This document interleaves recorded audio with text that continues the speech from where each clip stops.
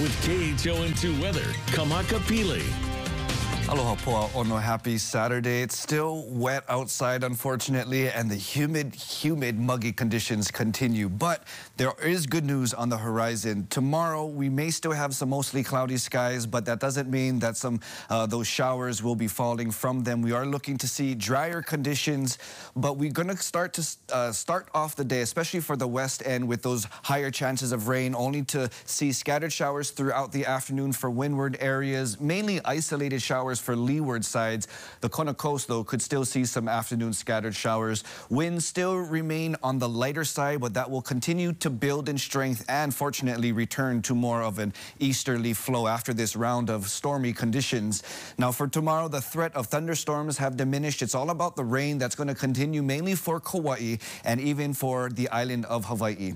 But in terms of what we have issued, flood watch remains in effect for the island of Kauai, at least in through tomorrow morning. High surf advisory for all south-facing shores will carry us through tomorrow, and the eastern waters still have a small craft advisory. But the high surf advisory for south-facing shores, we're seeing 7 to 10 footers, and that's going to be for all islands. But just be aware, we do have brown water advisories, a lot of brown water after a lot of this runoff, thanks to the heavy showers that we've been seeing. And that all was a result of this Kona low that continues to linger towards the west of the island chain and will still contribute to some instability. So that could keep up some, at least for tomorrow, periods of heavy showers. But the good news is this high pressure system, which is a field to our trade winds, that will be building in closer towards the islands and, in essence, pushing this storm system further away towards the west, allowing drier, more stable conditions to move in towards the islands from the east. And that's going to give us back more typical, hopefully, typical trade wind weather. This first half of this upcoming week, though, may still have some enhanced trade wind showers thanks to the instability that is lingering towards the west. But then as we get into the second half of this week, this upcoming week, we're looking to get back to some regular conditions. But as we get through tomorrow, again, the heaviest chances of showers look to remain for Kauai.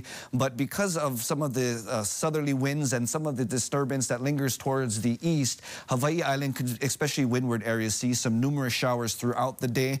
But in terms of all windward sides in general, we're seeing a lot less rain chances. This is going to be more isolated to scattered, and that will then, again, take us through this upcoming week into next weekend. So heavy showers that will diminish, especially for tomorrow. Makani, our winds are going to start to build back, and as mentioned, that high surf advisory is extended, and we may even have another incoming southerly swell to keep some wave heights quite nice and comfortable. Trade wind weather, that should be, again, kicking in Monday, but more typical trade wind weather with less showers looks to be the second half of this upcoming week.